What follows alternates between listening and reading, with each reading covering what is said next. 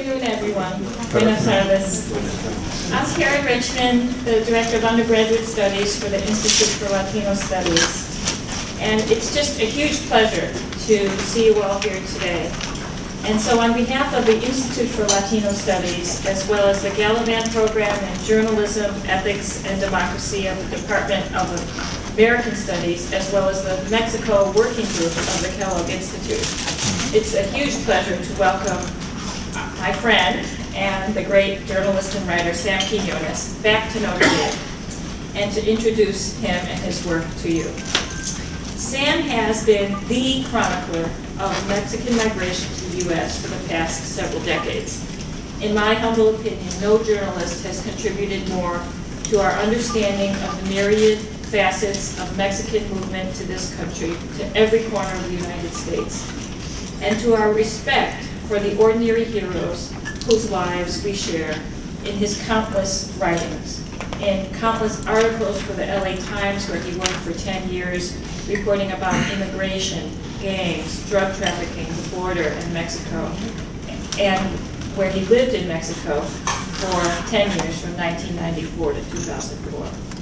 He's published many articles in magazines and other newspapers, including the New York Times, and you may have been reading some of his front page articles in the recent past. Sam is the author of 3 books: True Tales from Another Mexico, 2001, from the University of New Mexico Press; Antonio's Gun and Delfino's Dream, True Tales of Mexican Migration, also published by the University of New Mexico Press in 2007. And his book this year, Dreamland, The True Tale of America's Opiate Epidemic, published by Bloomsbury Press. Dreamland is, in my opinion, a tour de force about so many key and pressing concerns, including deindustrialization, job loss, suburban affluence and suburban isolation, overconsumption, healthcare, pain medication, heroin, law enforcement, rancheros, and Mexican rancheros in the United States. Sam will be talking about this groundbreaking book, so get ready to be stunned, informed, saddened, and jolted into taking action. Please welcome Sam.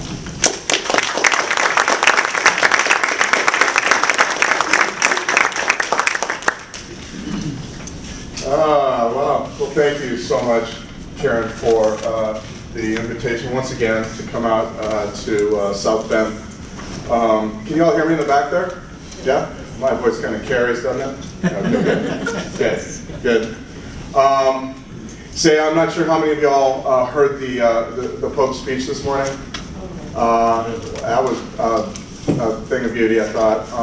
Really, you know what I loved about it was as much about what he said, which is, we can always hear again and again, community, healing, unity, cooperation. These are all themes that I believe are very connected to our, the lack thereof, very connected to our heroin problem in America today. But what I also liked about the speech, perhaps as much as that was, you know, the way he said it, you know, it was like very softly and quietly. We live in a culture where everything's screaming at us. You get the 24-hour news, you get the internet, you get ESPN with the athletes blowing hard. I mean, it's just a blast.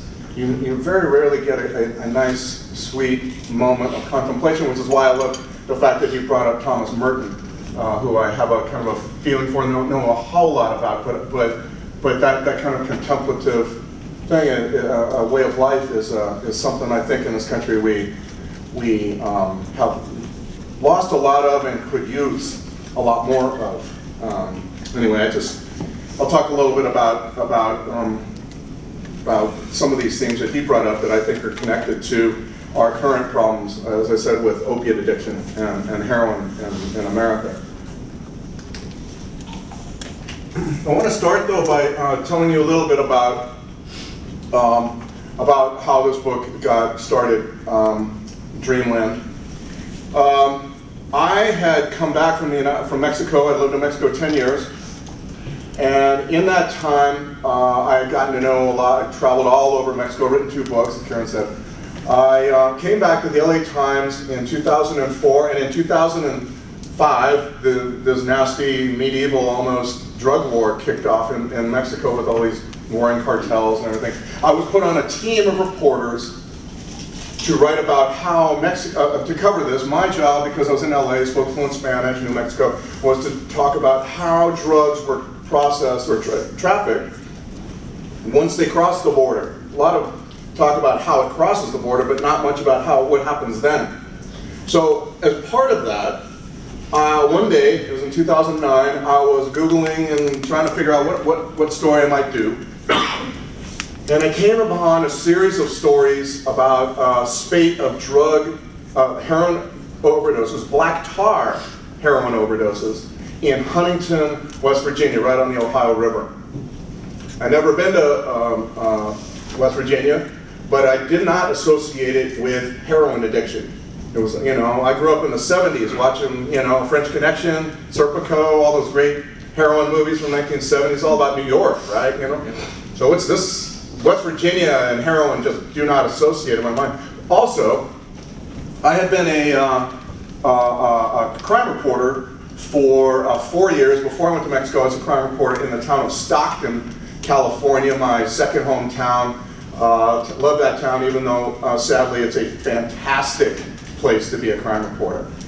You never stop working. I ran a marathon basically every day covering the crime in that town. But what I learned there was, with regard to this issue, was that I saw what black tar heroin was. I'd never seen black tar heroin, and I realized from talking with them and the DEA and a variety of other sources that black tar heroin is only made in Mexico, in this hemisphere, and it's only, for a long time, was really only on the western side of the United States. Never really went east. So my question was that day, why is there so much black tar heroin in West Virginia that it could kill a dozen people? There was a dozen deaths in 6 months. Could have been a lot more had the paramedics not been more quick acting. I call up the cops, the Huntington PD narcotics sergeant. He goes, thing is, all our addicts go to Columbus, Ohio to buy their drugs. That's where this is all emanating from. So I call up the DEA. And God bless this one guy for getting on the phone. He was, when you're a reporter, you deal with the DEA, you can deal with some pretty buttoned-down cats. They just don't want to talk at all, and talk to the PIO. This guy was not one of those. He was from New Jersey, Italian-American guy, liked to let you know that he had been on the streets for a long time, had this kind of New Jersey accent, and he then regaled me for about 20 minutes about his heroin problem. He says, 10 years ago, we didn't have any heroin in Columbus, Ohio. No heroin in Columbus, Ohio. Now, then about 10 years ago, we noticed there's a bunch of Mexican guys driving around in cars with their mouths filled with little balloons of 10th of a gram doses of heroin, like chipmunks they look, just packed with this. And there was this new system that they were all part of. And I've been a DEA agent 25 years, I've never seen this. Where everybody, this group of guys, these drivers, were all part of a crew that delivered delivered heroin like pizza. So you, as the addict, would call the operator. There's an operator standing by to take your order. The operator would then call one of these drivers circulating throughout the city of Columbus with his mouth full of 25 or so little balloons full of black tar heroin, and say, okay, there's an addict at a customer at this part of town. You go get it. And usually the deal was made in some Burger King parking lot or some Safeway parking, whatever it happened, Kroger's parking lot, whatever it happened to be. And the guy would pull up, the addict who really knows how to find these guys when you're an addict and you really are jonesing, you really got to find these guys. Constantly, that's how cops would spot these guys. It would be a kid in a car doing this, watching for a Mexican guy driving by, follow the Mexican guy to a parking lot somewhere, get in the car with them. The Mexican guy would spit out 5 balloons, give them a saliva gooey kind of bunch of balloons, and the transaction would take place. And that kind of transaction took place all day long. They went by business hours, 7 in the morning to 7 at night. There were, at that point in Columbus, he figured somewhere on the order of 6 to 8, maybe even 10 crews working just like that, servicing the addicts of Columbus. He went on, he says, you know, the other thing was, they don't ever use guns. They're not about shooting it out, killing it over dope. Like I had used, you know, like the Scarface, Al Pacino character, all that kind of stuff. This is not about that. This was about customer service. This is about, if you buy from me 6 days a week, I'll give you a free one on Sunday. If you bring me 5 new addicts, I'll give you 50 balloons. This kind of come-ons were constantly part of this business. Excuse me. They were like franchises, basically. These crews, just like franchises. I thought this was fascinating. Then he tells me something kind of changed my life. He goes, and you know the strange thing is, crazy thing is, they're all from the same town in Mexico. And that right there, that definitely, I thought to myself, a terrific story. A town in Mexico that services, just does nothing but service Columbus, Ohio. And I said, which town is that? He talks with his case agent who handles this case. He comes back and he says, Tepic. And right there I knew he was wrong. Tepic is the capital city of the state of Nayarit, small state on the Pacific coast. But I had spent 10 years in Mexico writing a lot about this stuff, and I had this very strong hunch that the system that he was talking about, in fact, drug trafficking in general does not emanate from large cities in Mexico. It emanates from small little towns, ranchos, little villages, little places where everybody knows each other, everybody's connected, everyone knows where everyone's mother lives. They all went to school together. That's why they don't shoot it out for territory. They don't know each other. And so I didn't think he was lying to me, I just think he had some wrong information. So I said, well, I got a bunch of names of guys that they had arrested. He says, we arrest these guys all the time. A bunch of them are doing long years in prison. As soon as we arrest them, they send more guys up. So a week doesn't pass without these guys showing up after we've arrested their buddies. So I began to write letters to all these guys. I got indictments, and there was 15 names. I'd find out where they were in the prisons, in the federal prison system, and write letters to them all. And a month passed, I heard nothing back. Now this is usually the way I do my job. I mean, I think you can find amazing stories if you'll simply ask inmates for their story, to talk to you. A lot of them won't, but enough of them will. So I was sitting there for about a month going, well, I kind of was like thinking maybe I'll do another story, maybe this is not going to really work, can't do them all. Until one guy calls me out of the blue. From Columbus, Ohio. He was arrested in Columbus, Ohio. He says, yeah, I'm from this town. And we're not from Tepic. I thought to myself, this had to be from some small town, and he says, that's correct. We're from a little town, it's not far from Tepic, but we are from a town called Jalisco. Now, if you know Mexico, Jalisco is actually the name of a huge state where Guadalajara is located, but this is a town called Jalisco. They spell it with an X. Jalisco with an X. Jalisquillo is what they really call it because to differentiate it from the state. And he began to tell me the story of what I eventually came to call the Jalisco Boys, who have this system, a Domino's Pizza of heroin-like system, franchise system, that has sopped up all the labor in that town. He said it started in Van Nuys and Canoga Park in Southern California in the 1980s. Back then, this was before they had pagers really even. A few families of immigrants who had landed in the San Fernando Valley also had connections to opium supplies from the Indians in the mountains who grew opium poppies in the mountains of Nayarit. They would take the gum, and a few of these families had learned how to cook that gum, they call it gum, it's really kind of a goo that you process from the opium poppy, into heroin, black tar heroin. They knew how to cook it, a few of them, it was like a folk craft. They began to sell it and in the parks in San Fernando Valley, kind of cutting off little pieces to addicts who come up. And that's how the business began. In the late 1980s, they graduated to pagers. A couple of things happened. The few families that had this business, kind of the word leaked out around this town. More and more people began to come up and start the business or work for these guys and then go off on their own. A kind of an ethos of like live and let live existed because everybody knew each other. And so it didn't really bother anybody if one person worked for you for 6 months and then went and started a business that competed with yours. It was just something you had to deal with. After a while, San Fernando Valley was packed with these guys. The LAPD begins to figure it out, begins to make arrests. At the same time, really important, the gangs, the Latino street gangs in LA begin to tax drug dealers, a very important phenomenon we don't need to get into right now, but basically they begin to tax drug dealers who they can identify in their neighborhoods. You have to pay to sell dope in our territory.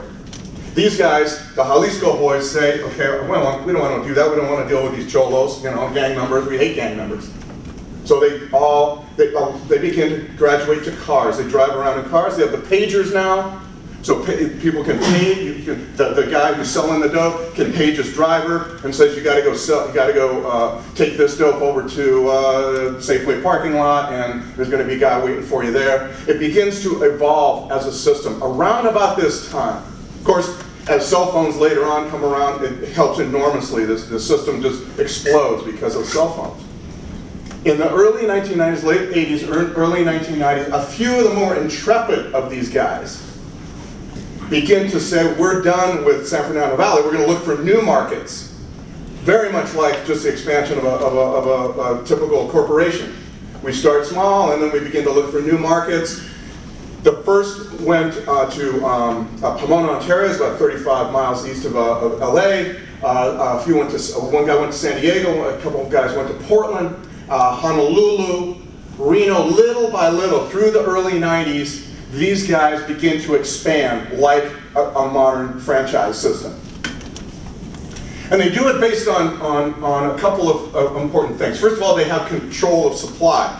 Opium, the black tar heroin, they control it. They don't allow it to be stepped on or diluted, as stepped on means kind of cut. And so they're selling a very high potency kind of heroin. That's number one. But number two, they really figure out how to unlock the value in a kilo of heroin. Most traffickers from Mexico do not want to sell retail. It's too dangerous. You're selling by the small little gram, a tenth of a gram. It's too dangerous. These guys figure out that if we use cheap Mexican labor, we can unlock all the value there is in a kilo of heroin. Instead of making $38,000, we can make $300,000. But how do you have to find guys who will do it, and that's what they set about doing. They began to use their cousins, and little by little it began to grow. A couple of things helped enormously. One thing, when I was in Mexico, I traveled around. Every immigrant village that I went to, every place where villagers had gone north in huge numbers, the one thing they always had in common was houses that had just been built, and out of the houses was always sticking rebar. Now the reason for that is that most, in Mexico for many years, it's changed a little bit, but for a long time it's not the case. Most working class poor Mexicans do not have access to home loans that would allow them to build their house all at once. So you build it piecemeal over a period of, could be 8, 10, I've seen 15-year houses that still are not finished. According to how much money you can save in the United States, you bring it home, you invest it in the house, and then you go back, and then like that over a period of a number of years. When you're done with that, the first floor, most people put rebar up because they say, I'm going to build that second floor when I get the money. So in every kind of cityscape for any immigrant, the skyline to any immigrant village almost always includes lots of rebar. I went down to Jalisco, Nayarit as part of my first story for the LA Times. And the first thing I noticed was an entire town, no rebar. That's because heroin allows you the capital to build an entire house in 9 months or a year, not 10 years, not 9 years, 10 years. What it also does is it raises the level, the standard by which you are judged to have arrived. If you are now building a house takes 10 years to finish, that's no longer good enough to look good in the eyes of your fellow rancheros, your family, your relatives, all the people that you grew up with. Heroin allows that. It allows for a lot of other things. Wrought iron, tile floors. One guy told me in his village, which is near Jalisco, it's Jalisco and then a bunch of little villages all around there, much smaller than the town of Jalisco. He said when the first guy came home that he knew personally, built a house that had automatic garage door opener, you know? The old people just stood out in front of the house to watch the door go up and down and up. No one had ever seen that before. It was like this major revelation that you could have a house built in 9-10 months and it would have a door, this kind of thing. That was like a recruiting poster. A few houses like that are like recruiting posters. This is what you get. You don't have to wait 10 years to build a house anymore. And if you don't have any connection in the United States, you don't have any land, you don't have anything, there's no chance you'll ever be building even a hovel. So this all of a sudden was like a narcotic, basically, to a lot of young guys who didn't have anything, who were sugarcane farmers, who were bakers, construction workers, jobs that really don't lead anywhere in Mexico. Second thing that really helped expand the labor pool. First was the houses. The idea that you could also, I have to say, a few guys would come home with a lot of money and all the girls would flock to them. That right there is a pretty serious incentive for every other guy to want to go sell heroin. A few guys began to pay for all the booze in the plaza one night. You know, the big magnanimous guy, hey, everybody is my friend tonight, you know, and that just wasn't done by a lot of poor sugarcane farmers and bakers and stuff like that. Nobody had enough money to ever do that. Another thing, however, really helped expand the labor pool to allow for this system to expand, and that was that they determined early on, like trial and error, they figured out that this pizza delivery system of heroin was especially effective at accumulating, transforming, I should say, small, cheap doses of black tar heroin that cost them very little to make into big stacks of Levi's 501 jeans. Levi's 501 jeans in the 1990s in particular, when the system was expanding, were like the gold standard of rural Mexican menswear. I was in Mexico at that time and I know how big a deal it was to have a pair of Levi's 501s. They were extraordinarily expensive. NAFTA really had not kicked in to the degree it would later do. So they were very expensive. They were in stark contrast to the really cheap Mexican jeans that were viewed as really, low class and everything. A few guys figure out a couple of key things. First of all, addicts in the United States are spectacular shoplifters. So, if you tell them, I will trade you dope for a brand new pair of Levi's 501 jeans, they will clean out Sears or Mervyn's, remember that company, J.C. Penney's, Target. They will come and you can give them orders. I want Levi's 501s, this size is going to be for my uncle. You know, and these guys would come home with their car, with their trunks full of clothes, a lot of stuff, perfume, maybe jewelry, shoes, but mostly Levi's 501 jeans. And if you spend an hour walking around the plaza on Friday night with your brand new Levi's 501 jeans, that was like this spectacular recruiting poster. And so by the mid-1990s, guys in that area began to figure out, if I go north, I can sell dope. I'll be put on a salary. They'll pay me $300 to $500 a week. I'll sell dope all day long, and I'll come home, and I will be king for, 6 weeks, until the money runs out. And this became the narcotic of these guys. These guys' narcotic was not the drugs. They never used heroin. I still don't know any of them that used heroin. But the narcotic was to come home, the great magnanimous, giving away Levi's 501s to your friends, to your relatives, as if you were Santa Claus, walking around the plaza, have all the girls want to talk to you, buy the beer and the tequila for everybody all night long.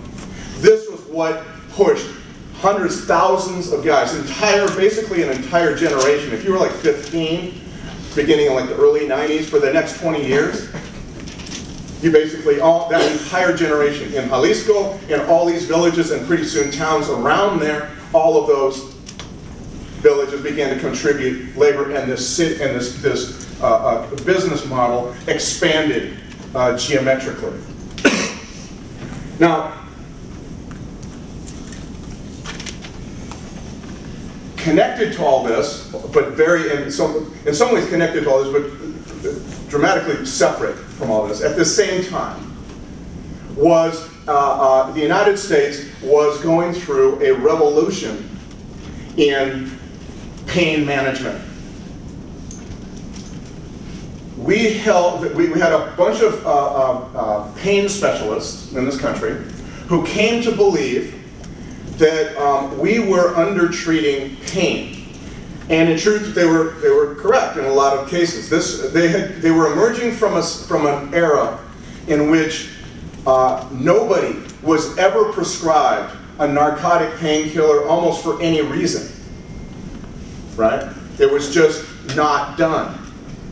So there was this fear of addiction all across the country. So people could be dying of cancer the last 6 months, and people would still not prescribe an opiate painkiller, which would allow them to live in some way free of pain the last 6 months.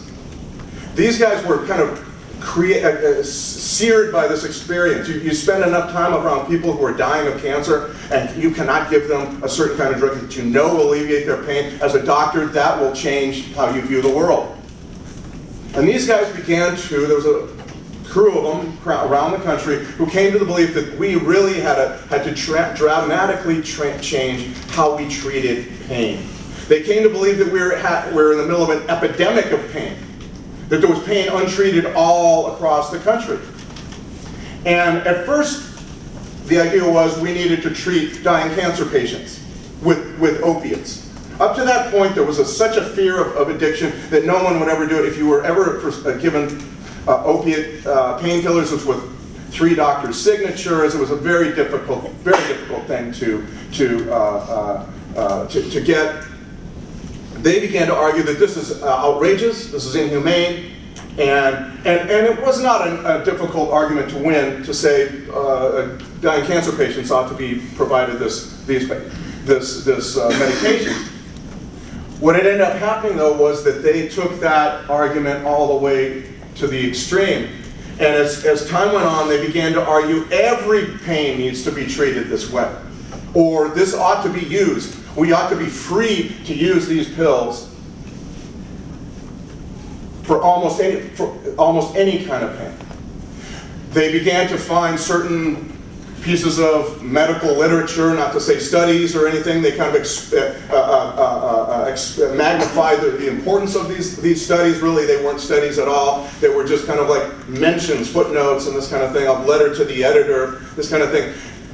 Eventually, though, they came up with the idea that prescribing these pills, we now know as scientists, as doctors, we now know that you can prescribe these pills, and they will be virtually non-addictive when used to treat pain. It was this complete transformation. It was a revolution in thinking about how to use opiate painkillers. They used very specious scientific data, as I said.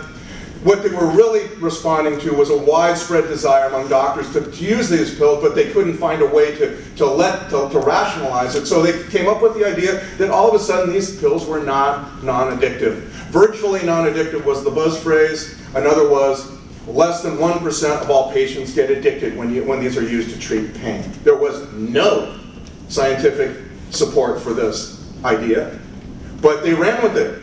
They ran with it, and they kind of created a new conventional wisdom. So by the early 1990s, mid-1990s, there was an entire shift in America in how we treat pain, and it is with us today. There was as part of that, there was an idea that because we're a country in pain, that pain was now the 5th vital sign. I'm not sure if anybody's heard this idea, that you had to treat measure pain the same way you would do heartbeat or pulse or this kind of thing. And this began to change doctors' ideas. They were primarily interested in changing the attitudes of doctors all across the country. And in this, they succeeded. They were helped by certain pharmaceutical companies, in particular, the company that makes OxyContin, which you might have heard of. OxyContin is made by a company called Purdue Pharma. It came out in 1996. This drug, it's really just a time-release drug of oxycodone. Oxycodone is a drug that is molecularly very similar to heroin. It's a fantastic painkiller. It's also extraordinarily addictive, but not according to the conventional wisdom of the time. So, as time went on, more and more doctors began to accept the idea that you could prescribe these pills for almost anything.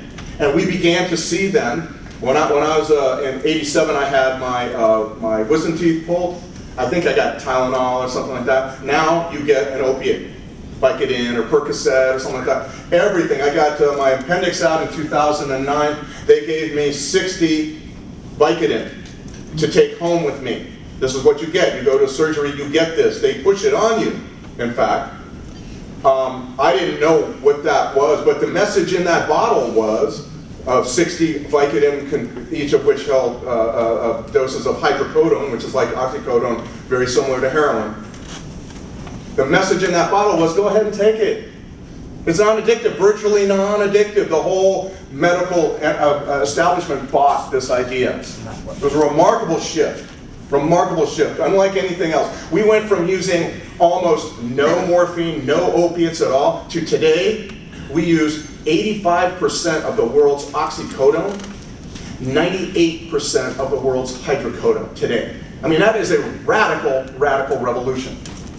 These pills, the massive prescribing, some of it very sensible, because some people do need these pills, some people are helped by these pills. Too many people, though, are prescribed these pills without any knowledge of their background. Do you have addiction in your past? Is your father an alcoholic? Have you smoked marijuana? Any of this kind of stuff. None of this stuff gets asked. It's just, these pills are non-addictive, we'll prescribe them to everybody. And that's basically what's happened since about 1996. Purdue Pharma began promoting OxyContin like an over-the-counter drug. They had 1,000 sales reps out there combing the country. They were going to doctors trying to convince them, do this, prescribe this stuff, it's not going to addict your patients. Nonsense, complete nonsense, it turned out. The pharmaceutical, the promo campaign involved hats, OxyContin hats, and pencils, and phone pads, and they had trips to Scottsdale and to Florida, and they had a CD called Swing in the Right Direction with OxyContin, which had a lot of Count Basie and Woody Herman and swing tunes from the big band era, this kind of thing. That, together with the pain specialists promoting the idea that we had a pain epidemic and there was really only one way to treat this, and that's through pain pills, along with the insurance companies beginning to cut back on other kinds of pain treatment that might help, left doctors with only one tool, and that was opiate painkillers. Vicodin, Percocet, OxyContin, several others you may have heard of. These pills, this was like this massive rising sea level of pills all across America, in every corner of America. One place that was really hit hard by this was a town I spent a lot of time in, on the Kentucky-Ohio border on the river, a town called Portsmouth, which at one point had been this great all-American town. It was the town that had the first NFL night game in the stadium that they had in the 1920s. The team that had that game later, a couple permutations later, became the Detroit Lions. It had a steel plant, it had a bunch of shoe factories, it had a beautiful Main Street. It was selected All-American Town All-American City 2 years in a row, and it had at its center the biggest swimming pool in America, the size of a football field. Life itself took place. This was like the center of the community was this football field, was this swimming pool. And life itself kind of revolved around the swimming pool. Kids were, when they were born, they were toddlers, they were in the shallow end, and they got to middle school and in the middle end, and high school they were diving off the diving board, then they go over here and have, you know, they lose their virginity in the grounds around the pool. That's how big it was. It was this enormous field as well, baseball, basketball, all these different activities you could do. You'd have kids, you'd take them right back to the shallow end, and life itself life would continue. It was like this circle of life. Everybody used the pool as a babysitter. Parents would drop their kids off all day long. Everybody knew that they'd be safe. It was this egalitarian thing. It was like the country. It was like a metaphor for the country. There was more room for everybody. Everybody looked the same because they're all in swim trunks. And the name of that town, of that pool, was Dreamland. Portsmouth in 1980 loses its steel factory. Main Street begins to decline. The population is cut in half eventually. And in 1993, Dreamland, this gorgeous pool, part of the memories of so many people from that town, closes. And over a period of a couple of years is eventually torn up, dug up, and in its place, literally, it is now buried beneath an enormous strip mall parking lot with an O'Reilly's Auto Parts store there. The town lost the essential girdings of community, which is what I think the Pope was talking about today a little bit. It lost what kept it together as a community. It lost the thing that brought people together so that everybody could watch your kids. You might be off working, but everyone's paying attention and will mention to you later if they saw your son smoking cigarettes behind the pool filter or whatever. It lost its basic girdings, lost its people, lost its jobs, and finally it lost its kind of soul when the pool was dug up. A place like that is easy prey for opiates. Heroin, opiates in general, turns everybody into a solitary, narcissistic, self-absorbed hyper-consumer. You're thinking of buying one thing all day long, over and over again. That's all you care about. This is what happened to the town. The town turns in on itself, has no place to meet, has no place to see each other, to socialize, to be a community. And little by little, the pills take over. Walmart literally becomes the social scene. It takes the place of Dreamland. The only place where people see each other, literally after a while, is Walmart. Of course, it's in passing, hey, how you doing, this kind of thing. An entire town grows addicted. This town becomes the center of what comes known as the pill mill. The pill mill is, if you do enough studying and research about opiates, you'll figure out that they lead to business models. The reason is they turn every customer, every person who uses it, into a faithful daily customer. You cannot not use.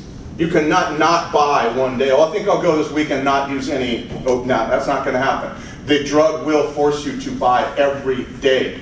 When you have a customer who's that faithful, you can design an entire business around it very, very easily. In Portsmouth, you had the Jalisco business model on one hand. That's another thing. In Portsmouth, the business model was doctors realizing that they could sell prescriptions, basically. That's what it ended up being. Long lines of people waiting to get their prescription every month. You had to show up to get a prescription of these pills. You had to show up in person per federal law. So pretty soon you'd have lines out the door as one after another would go in to see the doctor and say, Doc, I got, okay, here. You know, no diagnosis, no 250 bucks, please. And the lines were like notorious. They would go and go and go. People would fight all the time. People wouldn't be in pajamas. You don't care if you're strung out. You don't really care what you look like. All you want is your prescription. There'd be people getting pizza ordered in line because they won't lose their place. The pill mill, Portsmouth becomes the extreme example of what the pain revolution does to America. Because it's so vulnerable. Quite a bit like, you know, I think the Indians, when the Spaniards came over, or I'm sorry, the Spaniards, but also the Europeans, basically. They had no defenses to smallpox. Portsmouth had been stripped of all its defenses, community defenses, and left it vulnerable to this drug. In particular, the reason I went to Portsmouth was because there was a dozen pill mills in a town of 20,000. They prescribed 9 million pills for a town of 20,000 people in 1 year. Of course, people coming from all over. This was the far extreme of the pain revolution. In Portsmouth, for about a decade, you could buy, there was an OxyContin economy. You could buy anything you wanted for life itself with pills. The central bank in this OxyContin economy were all these pill mills. They kept the money supply going. You could buy T-bone steaks, children's shoes, dental appointments, cars, refrigerators, anything you wanted. Walmart, I believe, was central to this as well. Walmart was, first of all, it was the pricing regulator. So basically, dealers would pay you half of the value of whatever you as a shoplifting addict would bring them. So if it was a chainsaw, you'd bring it to him and he'd pay you half of whatever in pills. If it was a $100 chainsaw, he'd give you $50 worth of pills. But if there wasn't a price on it, and the dealer didn't know what the price was, he would call Walmart. Hey, I got the, what's the price on a Black & Decker or whatever? Oh, that's 79 bucks. Okay, 80 bucks. I'll give you $40 in pills. I also believe Walmart was crucial. This is like in the early days, in the late 90s, early 2000s, when it really began to explode. And I believe Walmart was crucial in all this for the following reason. Had there been a more economically diverse, a more diverse economy in Portsmouth, locally owned, had Main Street still existed, I do not believe it would have spread from this ground zero area the way it eventually did, because the businesses would have been there to defend their businesses. They would have known who the junkies were and said, no, I'm not going to let you in my store, steal shoes. But also, an addict would have had to go from store to store to store to store to steal enough money to make the nut every day. OxyContin required, unlike these other pills, Vicodin and Percocet, which one guy told me, you know, if you needed money for the pill, you could find enough for a pill in the crevices of your couch. That was cheap stuff. OxyContin cost $1 a milligram on the street, and you needed 200 milligrams. You had to find a lot of stuff to steal. By the time this happened, Walmart had taken over the retail in Portsmouth and many other communities around, and it was the only place you could go to steal everything you needed. So if you wanted to steal a bottle of liquor, a VCR, whatever it was, you had to go to Walmart to do it. And the thing is, Walmart for a long time had very, very little security. They had these greeters out front, and no greeter's going to stop a wide-eyed addict who wants this dope, you know. And so the thing spread.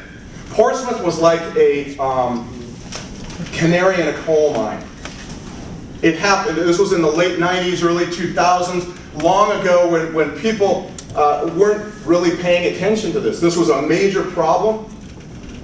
And we, as a country, because we're used to not paying attention to what goes on in Appalachia for the many, many problems they have. And so what happened was it began to spread.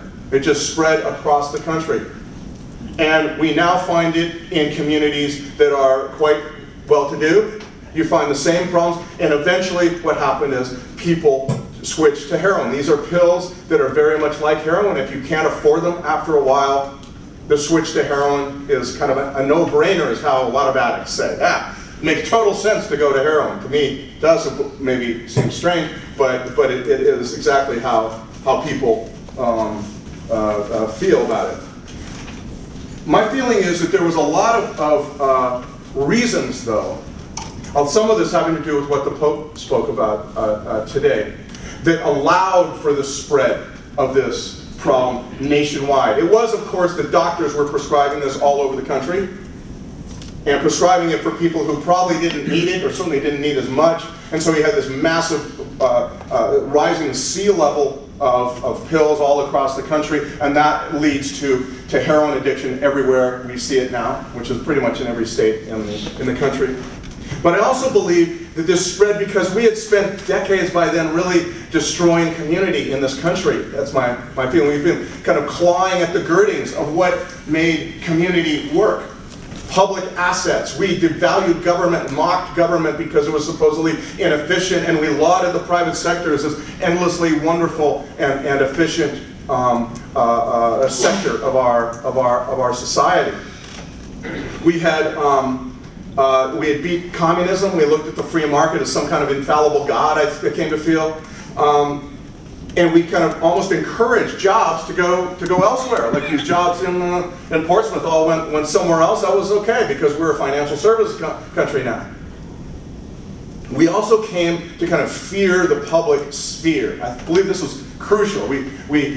Parents stopped allowing their kids to just go outside. They had to follow the kids and stay in the background and watch and make sure nothing bad would ever happen to them in the public sphere. The private sphere was believed to be entirely benign and actually healthy, and the public sphere was a place to be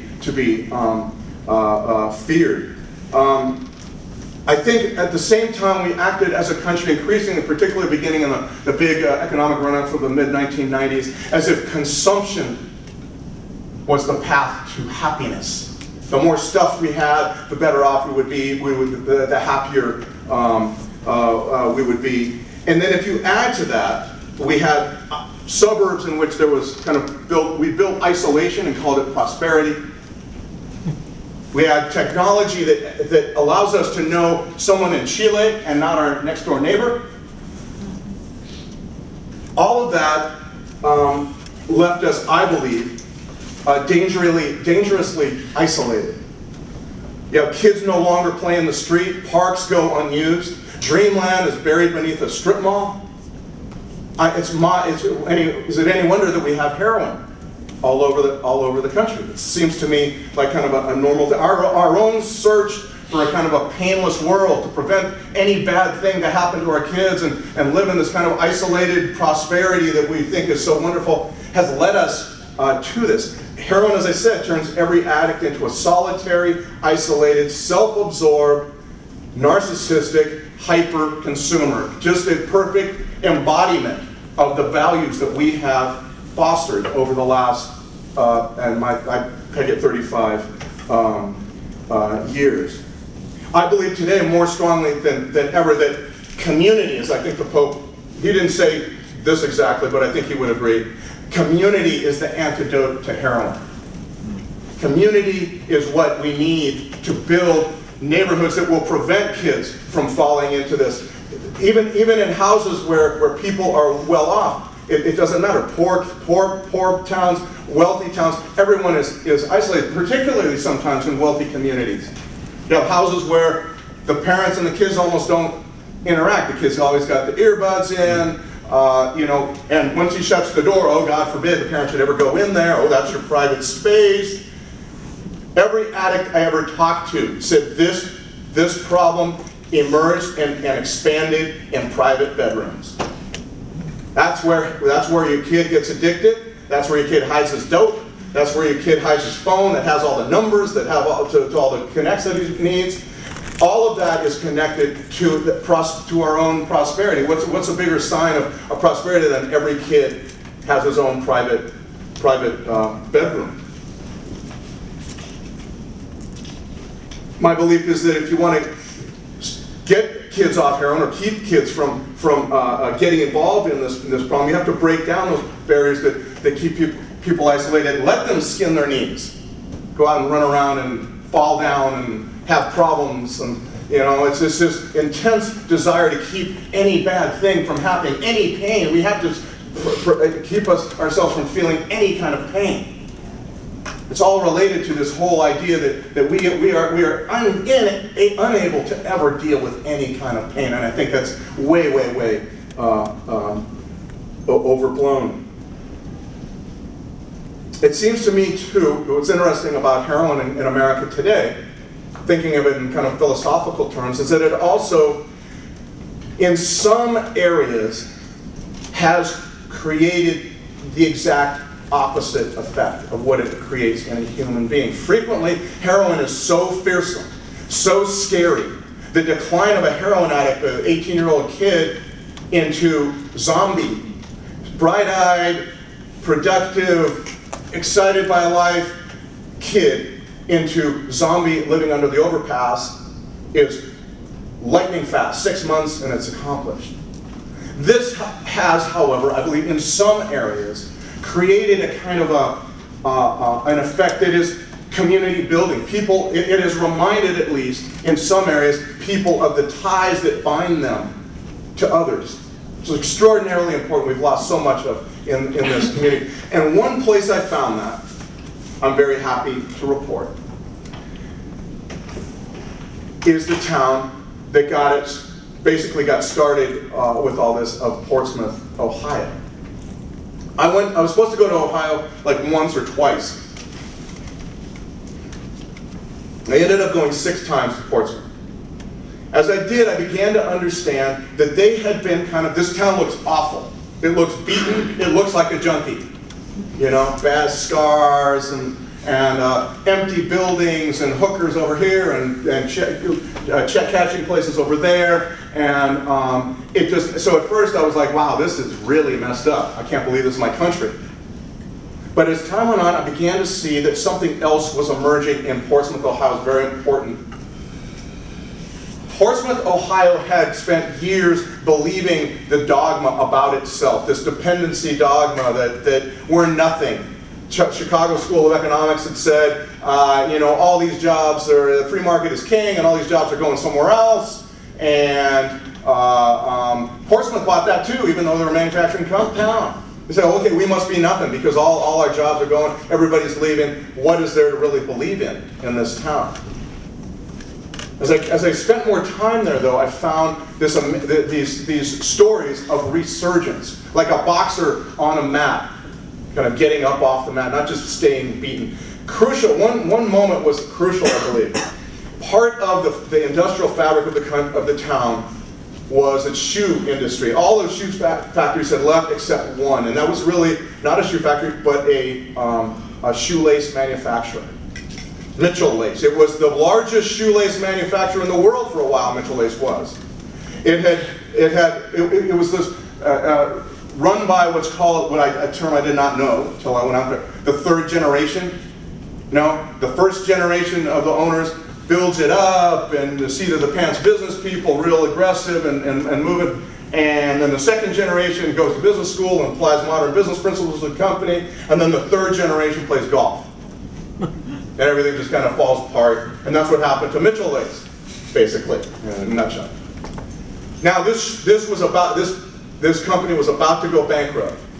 It was in bankruptcy, and it would have been almost like this final death blow to this town to let that place go under. A couple of business people found out about it, heard about it in the grapevine, hey, this is going under.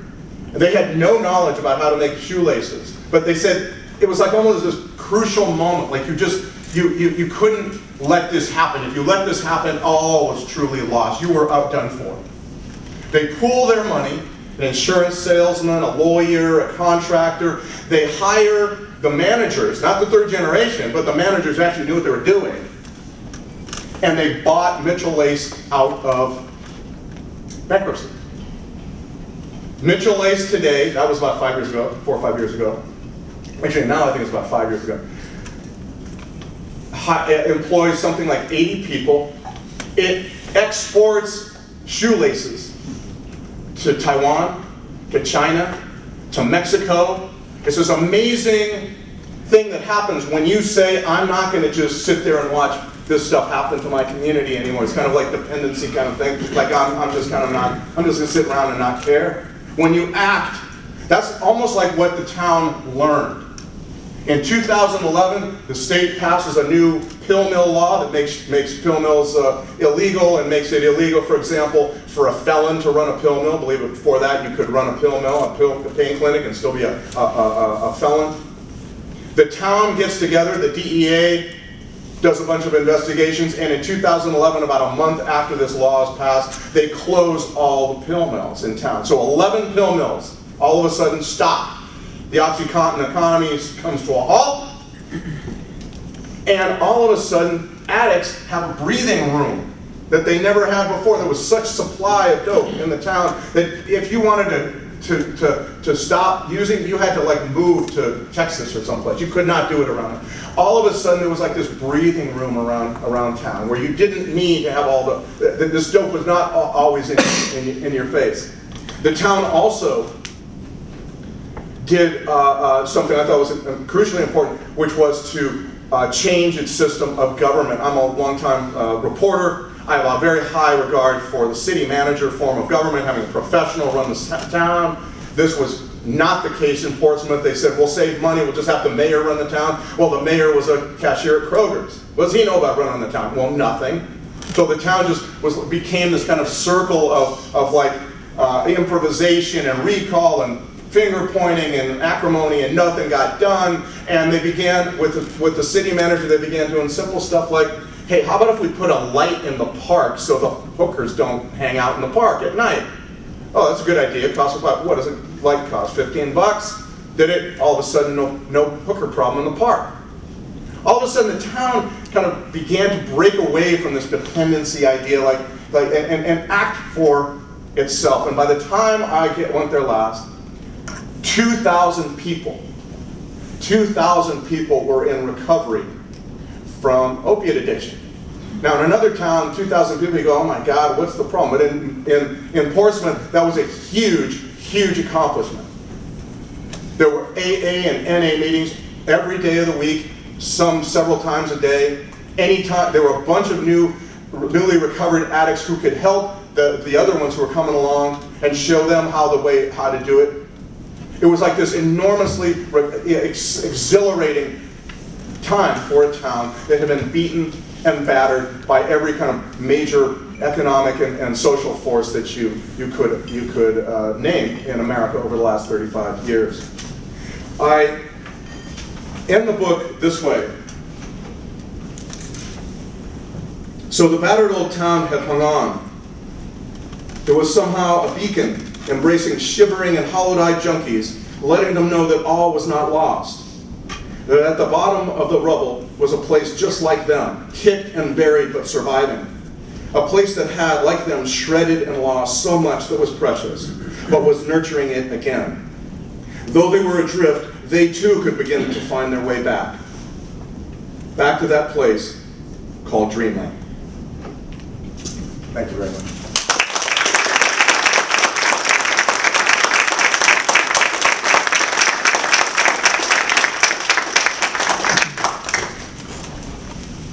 Typically, things like this, if there's a question or two, I'm happy to, yes?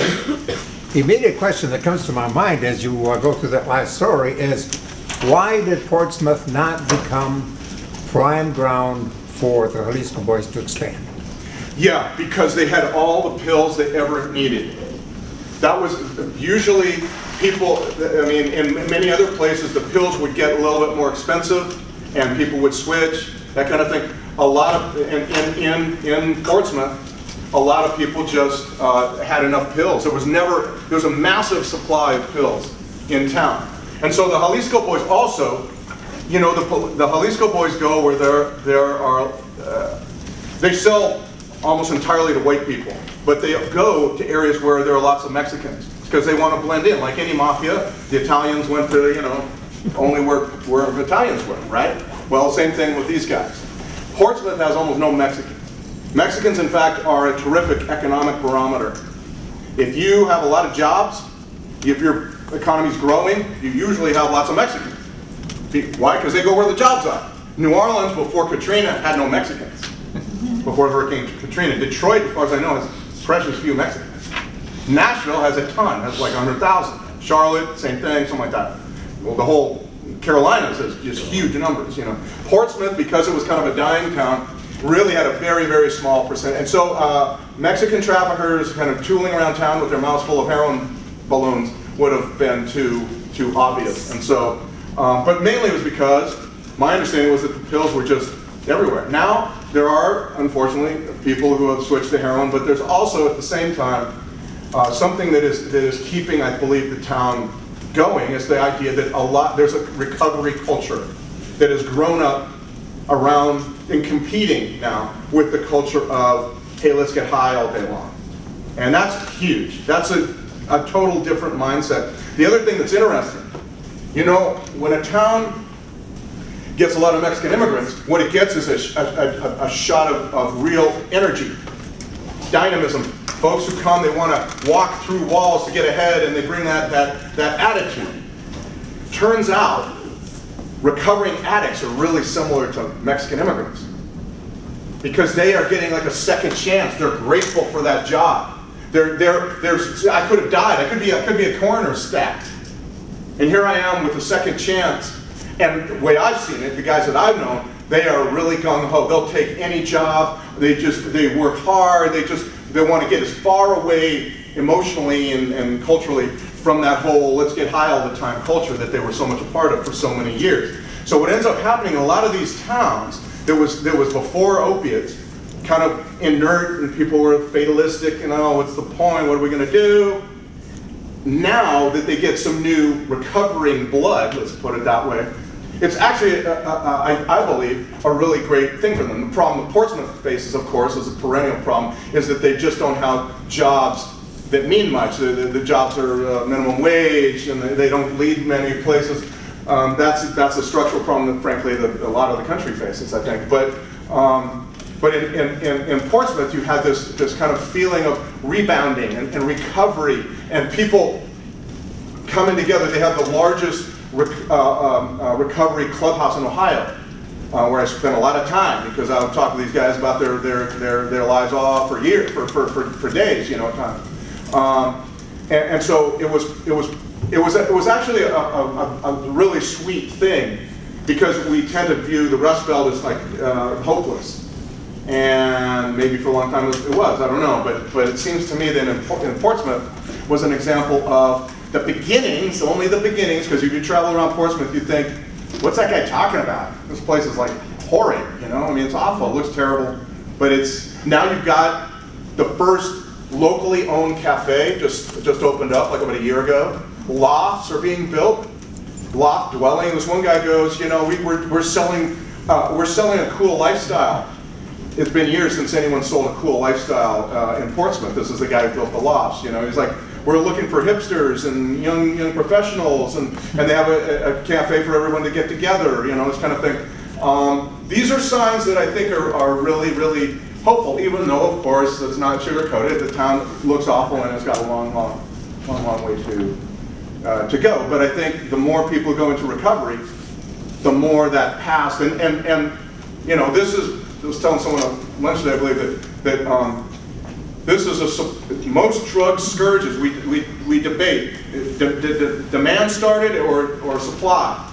And my feeling is most of this starts with supply, just excess supply of drugs. You know, and that's in this case for sure. It happened. There was no massive demand for opiates until people began prescribing them like crazy. Yes. Two topics that were mentioned today, pain management, at the very beginning, Thomas Merton, are each the subject of a talk this Saturday on Saturday with the Saints. The topic this week is Thomas Merton, 10:30 in the basement of Geddes.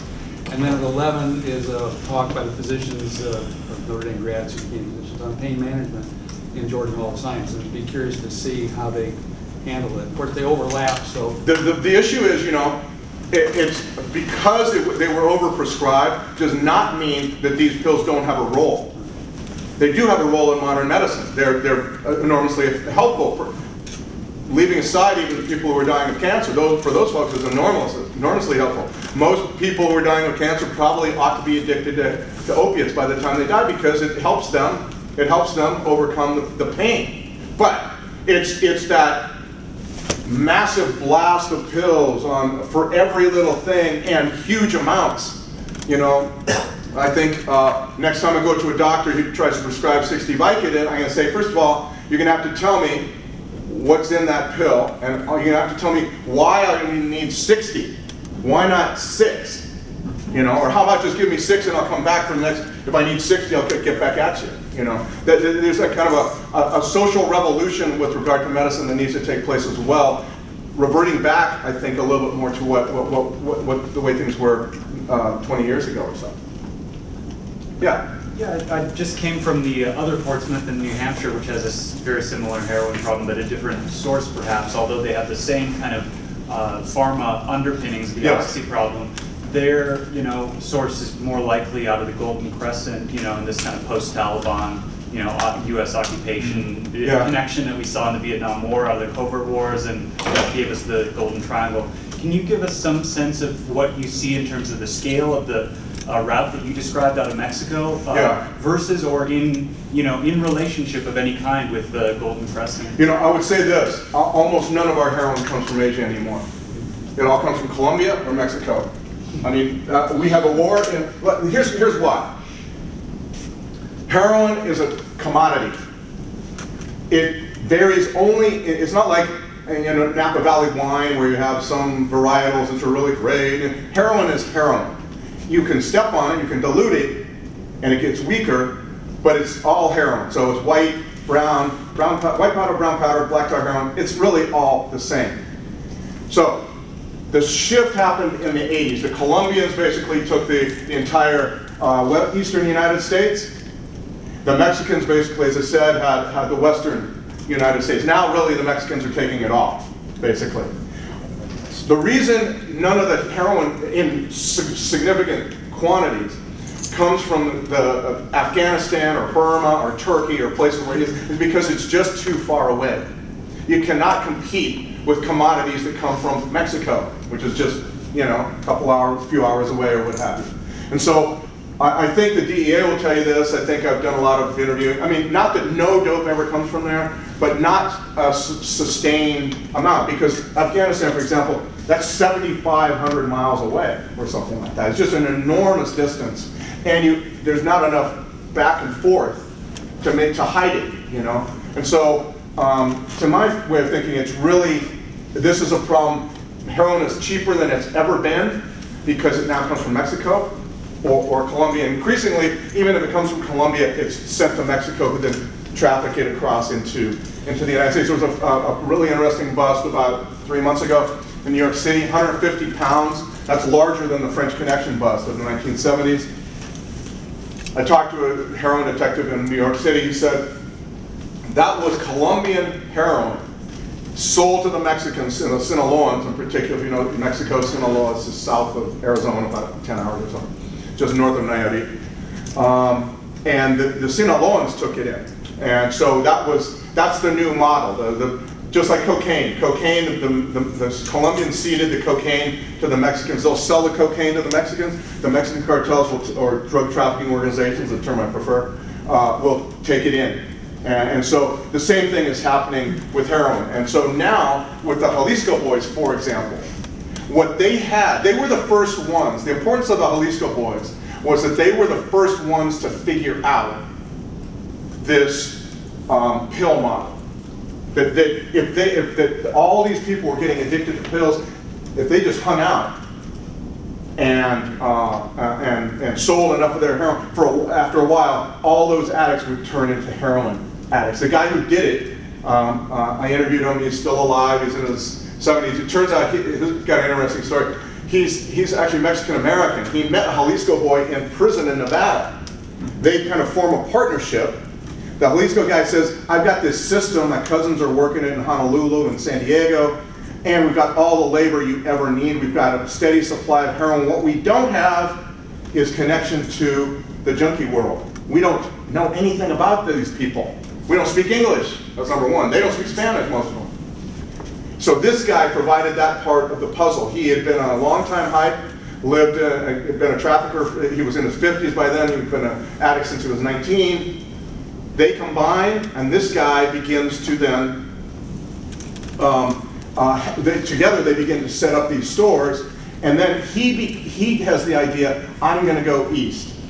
And he was really the first one to go east of the Mississippi River, to bring black tar heroin in sustained amounts east of the Mississippi River for the first time. And he does so in 1998, 2 years after OxyContin comes out, 2 years after Purdue Pharma's big promo campaign has begun.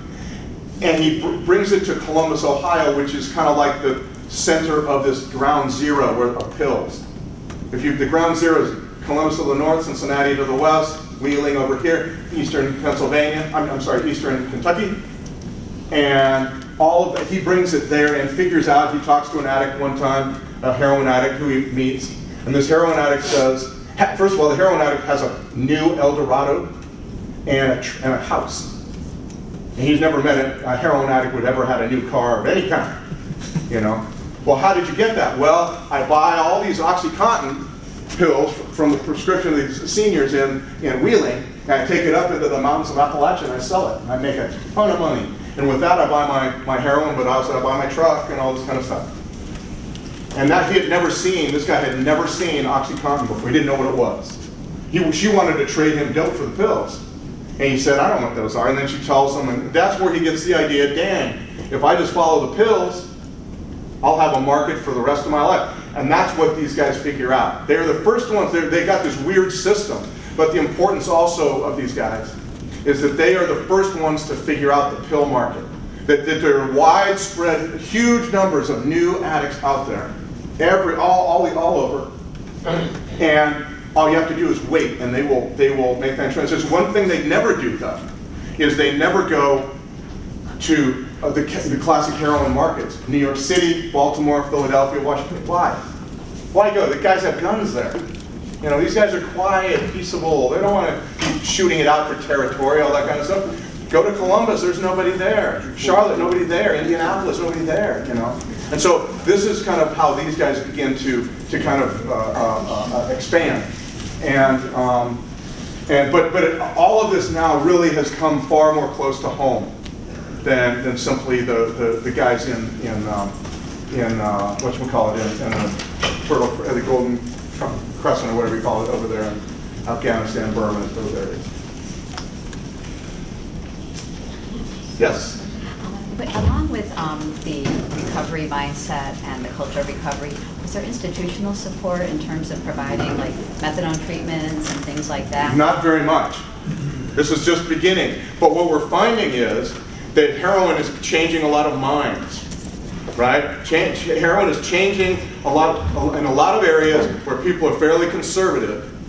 People are seeing their own kids now addicted, and all of a sudden they're changing their attitudes with regard to the proper mix of prison versus treatment, how much, you know, these are attitudes that, the tough on crime attitudes are really being tested when it's your own kid, or when it's a neighbor down the street, or the captain of the football team.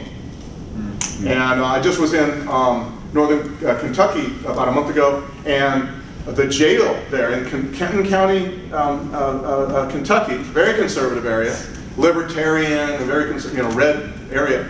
The jailer has now converted a whole wing of the jail to a rehab center. Not just a 12-step meeting every once in a while, but you get up in the morning, you do a program for the rest of the day until you go to bed for 3 months or 6 months, just like you would do in a rehab center. The question of the form that jail takes is now paramount to parents with kids who are addicted.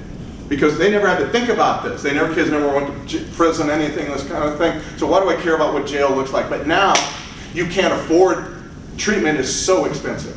And you go through your savings ridiculously fast. Mortgage the house, all that kind of stuff. So all of a sudden, one place where you find help is, you can find help, or one option ought to be jail, except you have to rethink what jail is. And I think you're finding in some areas, the harder hit they are, the more they're rethinking jail. Yeah? What did you find out about, or what did you discover about the efforts to cut off the supply? Which supply, the pills or heroin? Heroin. Well, these guys, you know, I've talked to a lot of guys, cops all across the country, and they all have the same approach, which is just to arrest these guys, but of course they get replaced all the time. There's like a never-ending supply of cheap labor from Mexico. The problem the police face is, I feel for them, is that if you are in a culture that creates addicts all the time by the abuse and oversupply and overprescribing of opiate painkillers, then you will always have new addicts, heroin addicts. And so if you always have new heroin addicts, you know, there will always be business for them. And so this is what police are running into. They've done several, they've done 2, maybe 3 nationwide busts on these Jalisco guys, but they keep rebounding. And the problem is it's in a context of the private sector having created this idea that pills for everything and all of that kind of helps create these addicts that keep this business going.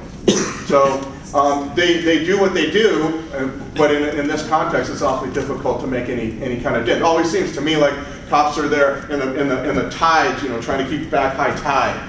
That's kind of the image I have of the job that they have, and it's a very difficult one. Yeah? Yeah, going along with that, because you talk about community as like the antidote for drug addiction, but do you think that there has to be like another revolution in the way that we prescribe painkillers essentially Yes. in order to actually really solve Yeah, I do, and I think what we need to do is is all of us, we as American patients need to be accountable ourselves to, when we go into a doctor, not expect the doctor to fix us miraculously, and also be part of the solution. If the doctor says you're making bad choices, you're eating bad food or whatever, you need to exercise more, we need to act on that. I think a lot of it has to do also with our own attitudes, frankly. I mean, that's how I feel, that we expect way too much. We become kind of entitled, feel like we're entitled to a life without pain, which is crazy, And so, but yes, I think doctors need to prescribe far less of this. They need to question, why are we providing 60 pain pills to this guy? Almost certainly he will never use 60. Why not, because the collateral damage is so large, why don't we prescribe 6? And then, okay, he has to come back. A lot of times they prescribe a lot because they don't want to see you again. Taking up space in their room or their emergency room or whatever it is. But we've seen what happens, and that's not good. So it seems to me like a better idea is to cut back a lot and just have these pills be, we take accountability, you and me and everybody else, we take accountability for our own health, but also when it does come time to use these pills, because they are helpful, we use them very judiciously and we try to find other ways. I personally have been exercising more since I wrote this book. I mean, I watch what I eat more. I mean, it's like these kinds of things, behavioral things, instead of thinking like I can do whatever the hell I want and the doctor will fix me just like a car mechanic fixes a car. That kind of thing, Anyway, folks, thank you. Oh, yeah. Just quickly, building on what that last question was, as far as what happens if the doctors in the medical field wants to, or because of pressure tries to limit the prescription of 60 of this or 90 of that, then what happens? The pharmaceutical companies come in and what kind of... Well, the pharmaceutical companies clearly would not like that, I'm sure. No, I mean... But I mean, we have to take responsibility for ourselves, I think, or each individual. And I think they are chastened enough by what's happened to, I mean, if they were ever to make a big push like they did in the late 1990s, the way they prescribed, the way they promoted these pills, right, there would be a huge backlash. There was none back then. They were prescribing this stuff like, hey, everybody can get some, should get some. And what's more, there's a pain revolution in health that if you were a doctor and you didn't prescribe this, you were withholding treatment for your patient, you'd be sued. Doctors got sued for not prescribing these pills, So you create this culture, but I think that culture, we have seen the collateral damage, and it is massive and is nightmarish. Talk to any parent of an addict and you will see it. It's just a nightmarish kind of experience. It goes for years. It doesn't end. It seems like it's interminable. And finally it ends with washing your hands of your child. All this kind of stuff. That kind of thing, searing as it is, and also the fact now that more and more people are coming out and talking about it, just like an AIDS epidemic, First it was all hidden. Now we have these feelings like, well, okay, now we need to talk about it. And I think that's enormously helpful, healthy. And also about building community. I mean, I get back to that old idea that we work best when we work together. And this is a drug that thrives on isolation. That's my opinion. Thanks very much, folks.